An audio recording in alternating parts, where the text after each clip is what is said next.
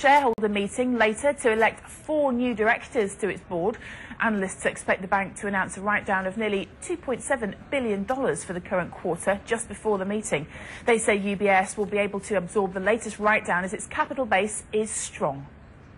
In the energy markets, oil prices fell overnight, settling down $2.11 a barrel at $98.53 after weekly U.S. inventory data showed a bigger than expected build in U.S. crude stocks. NYMEX light sweet crude right now stands at $99.10. Brent crude is at $95.85.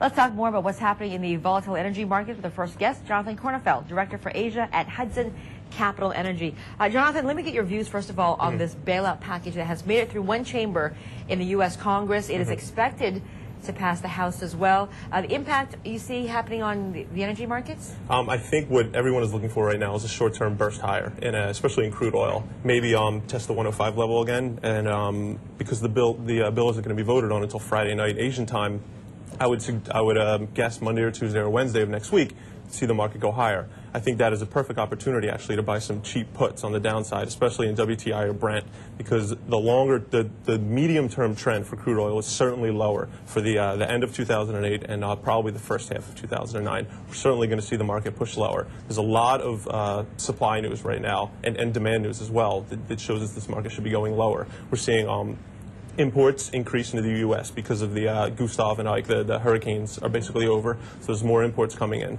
There's nobody buying the crude oil because the refineries are knocked out, and the refineries that are in, they don't want to buy the crude oil because the refinery margin to turn that crude oil into gasoline is so cheap. It's trading around $2 right now. There's no reason for the ones that are operating to actually buy the crude, turn it into gas, because as quickly as the refineries are going down because of the hurricanes, demand is dropping even faster.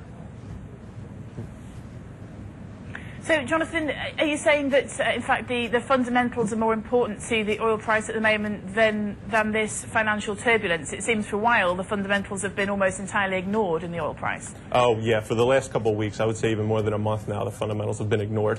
In the longer term, of course, the market is always searching for the point where demand is restrained but not destroyed. I think in that sense, once we start to return more to a fundamental level, you're going to switch maybe another week now after this bill passes and everyone realizes it's not an instant fix. It may be a long-term fix, but it's not an instant fix. Everyone's going to focus again on demand destruction. They're going to focus on the supply starting to build again, and then nobody wants gasoline anymore because people are driving a lot less. Price is going to come off a lot. Okay, and what's the bottom then? Where do you see the support level coming in for crude? Okay, I think there's a strong bottom around the $70 to $75 level. I saw some reports saying that we might even go to $50. I don't think that's possible because I think that the taps are going to be turned off in the $70 range.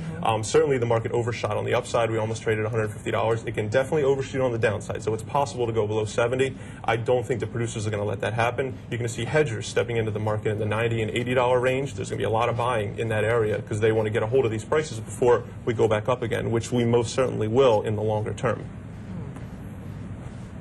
Jonathan, we've certainly seen a bit of demand destruction coming through as we've seen these higher oil prices. But do you think now that oil prices seem to have pulled back a bit, certainly from that almost 150 level that we had, is that demand destruction story going to kind of peter out now?